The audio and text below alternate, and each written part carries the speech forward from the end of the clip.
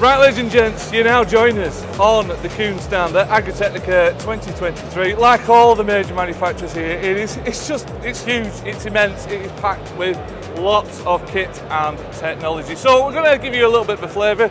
We're going to focus on 2 or 3 of those new products from Kuhn. I'm now joined by Mr. Matthew Mayer, training manager. So he's going to teach me a little bit, hopefully, about some of the latest products.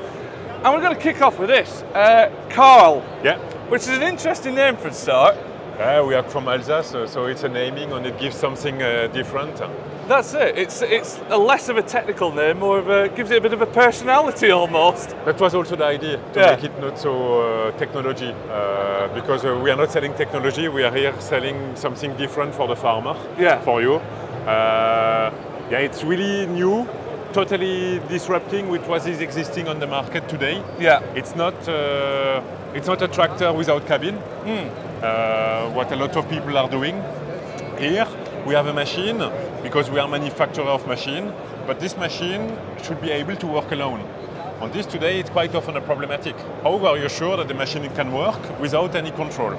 Yeah. So we made the machine, like here it's an example with a power harrow, fully autonomous. To make it autonomous, we have an electric drive, so we can control the power needed. By knowing the power needed by the power harrow, we can control it. Yeah. We have a sensor on the roller at the rear, also to make sure that the roller is turning. Still going? If it's not turning, we might have a problem. Yep. So then the robot will see, okay, what's going on. And because the machine is working alone, is an intelligent machine, we needed somehow a power supplier. Yeah. But the power supplier is then the tractor, the autonomous vehicle in the front. How does it work? It's an diesel engine. Diesel engine with a generator. The diesel is making the power. The generator is making. It's like a train. It's a diesel electric train, effectively, almost. Yeah. Similar sort of concept. Yeah. Yeah. But the big advantage of electric, we can really adapt. Yeah. We can adapt the power, and as we have electricity, we can also use the electricity to drive it. So here we have an electric drive of the rubber. Okay. And then we can really adapt. The electric vehicle today, when you test it, it's really so smooth, nice. You get the power very quickly. That's it. You can adapt the slip. Also, you can one side drive on one side on the other. You have no loss on the hydraulic. So electric is really great. And also we need power at the rear. But because it's an electric generator, we can adjust also the power needed, and so we can adjust the rotation speed of the engine. Yeah. So we can adapt really the power consumption. Okay, so you can be really accurate with your power distribution, you might say. Yeah. Cool. And what we're sort of seeing at this event is, especially in the world of autonomy, is particularly with the tractor manufacturers who are starting at the front end of the train, you might say, they're having to adapt something already existing where you're coming at it from a different angle, from a machinery implement manufacturer's point of view, and working your way forward and actually creating something a bit more specific, a bit more bespoke to go with implements. Would that be a sort of fair assessment? Yeah, it's totally that. We have here where it's coming from.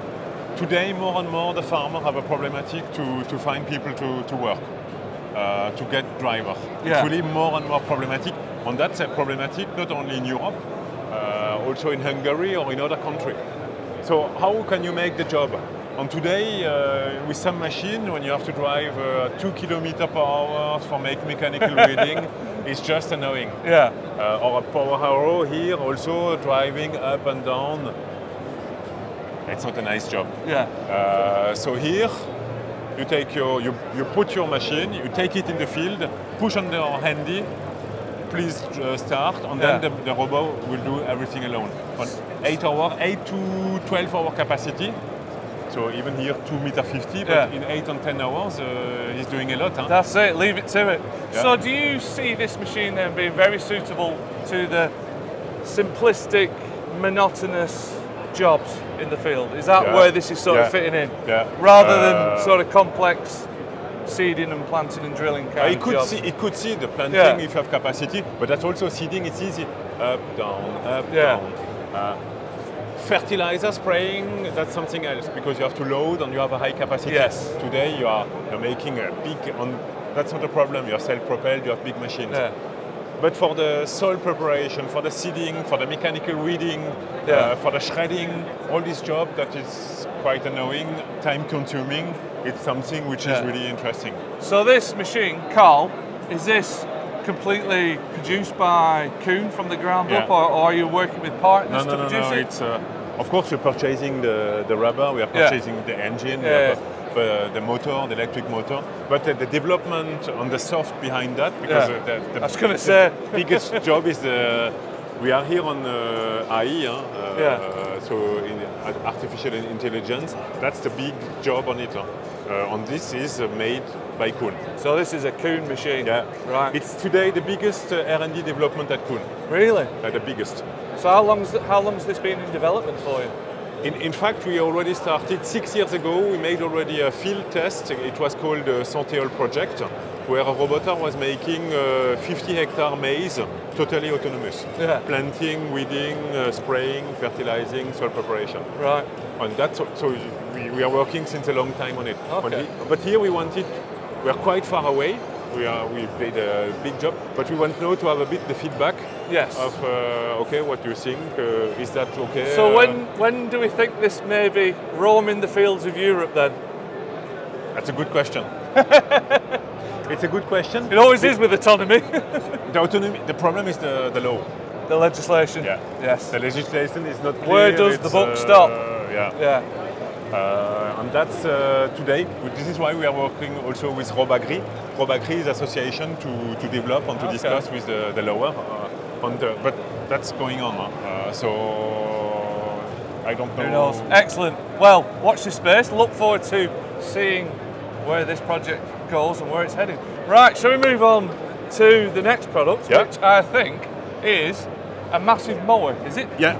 Brilliant. Right, let's go and have a look at that one then. Okay. Right, Matthew, so we move on to a mega mower, a big mower from you guys. Yeah, it's the biggest mower conditioner with conveyor, belt conveyor on the market. Nobody made something like such huge as this one. Yeah. So it's a 13.4 meter mower conditioner, mowing, conditioning, and then merging everything together. Right. So you can merge or not. So here you can see it's on the soil, it's green, so we can make 5 swaths. Or if you want to merge everything, we have the belt. The belt are conveying, merging all the crop into the center. And then we can deposit the grass into the center. Okay, and can you do individual sides as well? Yeah. Yeah. We can make individual. For example, the first, when you drive the first time, you can enter just on one side. That's right. No problem. Keep it away from the hedge.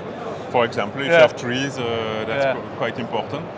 And then because 13 meter swaths